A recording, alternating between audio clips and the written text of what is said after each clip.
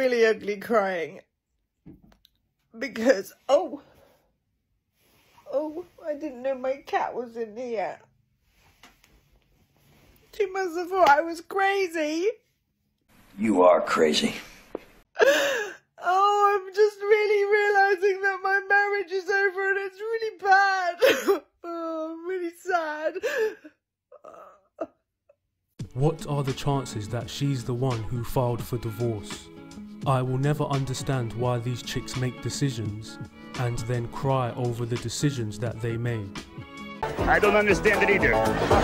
I'm sat in my bathroom crying over a boy who would never even shed a tear over me. If he could see me now, he would just think I look ridiculous. You do. But I can't help but love him. I can't help but love him. I think on some level she thinks her ex-boyfriend will feel sorry for her and she'll be able to get some attention from him. Otherwise, if she knows she would look ridiculous, why bother to post the video? She is such an idiot. I just came back from the worst date ever. Please, man. Treat your date with respect. No. At least tell her she looks nice. That would be a lie. And don't get stupid drunk. Because she doesn't know how to handle the situation. That is not my fault. I don't even know why I went. Should I just stayed home and saved my money?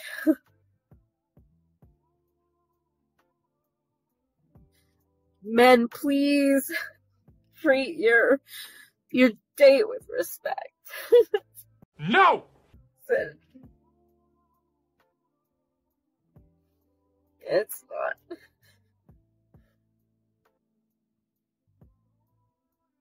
Unfortunately, you're not very bright.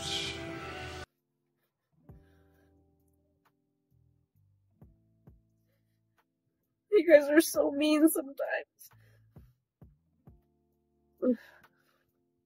Thank you for listening to my rant. I'm home now, so I'm gonna take a melatonin, and I'm gonna forget about this, hopefully in the morning. Go to bed. The woman in the next clip explains why women cry and upload videos online. I cannot wait.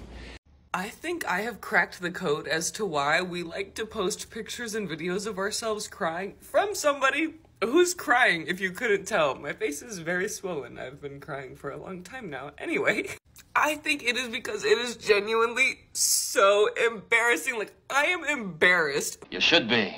That I am sitting here by myself crying.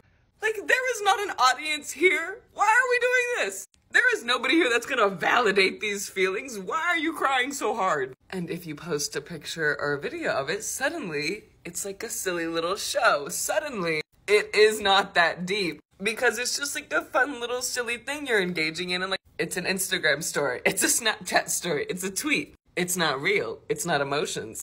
At that point, whether you're like an influencer, if you like to call yourself that or not, it's just content.